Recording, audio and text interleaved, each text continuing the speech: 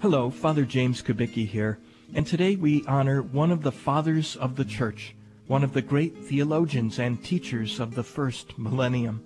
Saint Athanasius is his name, and he was born in Egypt and became secretary to the Bishop of Alexandria, whom he accompanied to the Ecumenical Council of Nicaea in the year 325.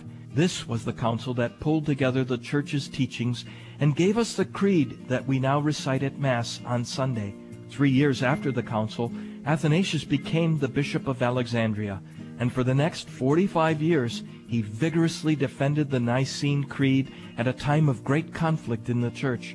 He suffered for this, being exiled from his diocese 5 different times.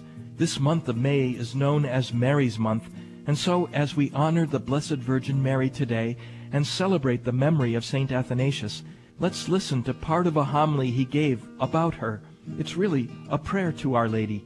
O noble Virgin, truly you are greater than any other greatness. For who is your equal in greatness, O dwelling place of God the Word? To whom among all creatures shall I compare you, O Virgin? You are greater than them all. O Ark of the New Covenant, clothed with purity instead of gold, you are the Ark in which is found the golden vessel containing the true manna, that is, the flesh in which divinity resides. In you, O wise Virgin, dwells the Son of God. Truly he has given us his body, and we have eaten of it.